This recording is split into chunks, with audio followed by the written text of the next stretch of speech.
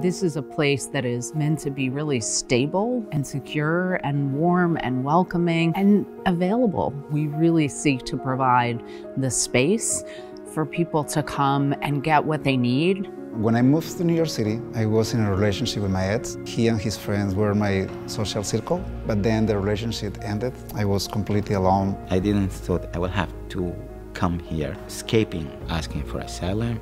The space, the autonomy to be able to express myself in terms of sexuality, gender, and New York had always seemed like a place where I could do that. People who will just love you and accept you with open arms is just so important, especially with the society we live in. We've seen a rise in hate crimes just across the country. We've seen very disturbing rhetoric. There is an epidemic going on right now for trans women of color, specifically Black trans women who are being murdered. I did 18 years in prison, started to reconcile my sexual identity, how to deal with that, get past the denial part of it. I started drinking initially because I had just realized I was trans, and I had a therapist who was actually practicing conversion therapy. So I thought I was going to die. I didn't think I was going to make it to 18. Being LGBTQ+ is still a crime in so many countries. They can take you from any place. They can take you from home, from your work, from the coffee shop, from the street. There are so many stories of people coming here who say, I can't go back to my country. It is illegal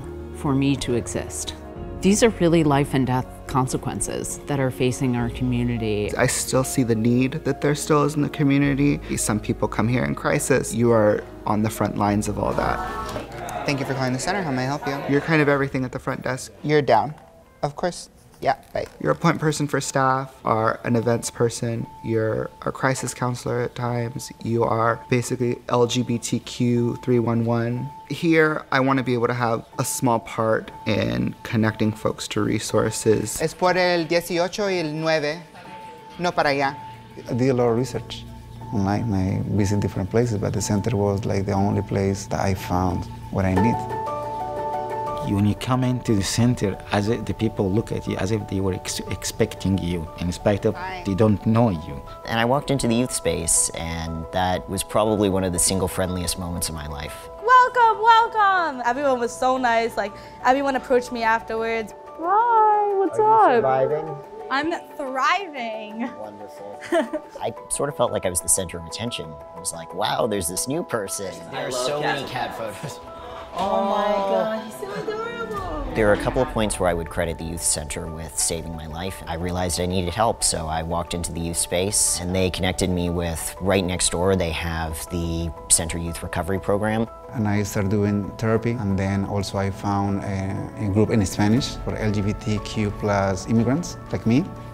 And I feel this is the new homeland, or the LGBT small republic. That's why I come here.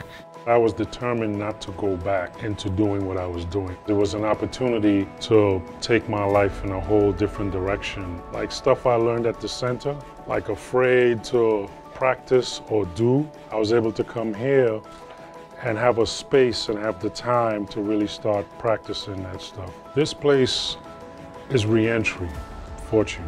People coming from prison. But then people coming from prison, some of them are also of LGBTQ experience. So it's like a overlapping of these issues.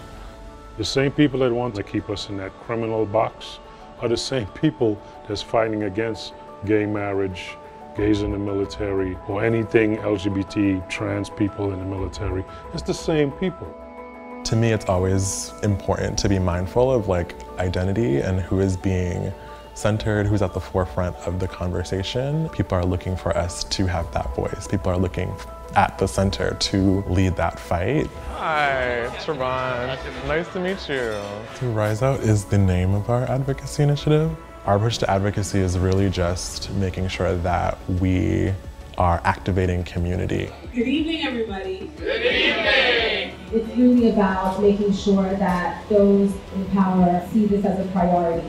Whatever happens in New York will actually set the tone for the rest of the country, and it is our hope that we can have a domino effect. When we take a step forward, it's not usually all of us. There are people that are left behind, so we have to think of them and really put them at the center. I have a stake in this community, I have a say. We still have to stick together as a community until we achieve that for everybody. If we don't fight for it, nobody's going to fight for it for us.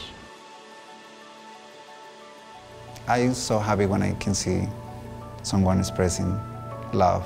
So I have hope, and also with the center to overcome that challenging moment in my life. I'm super hopeful for our community. I think that there is more equity, like a lot more than there was in the past, but I think that we have so much more work to do. Ultimately, like the world that I want to see is a world that celebrates people for who they are.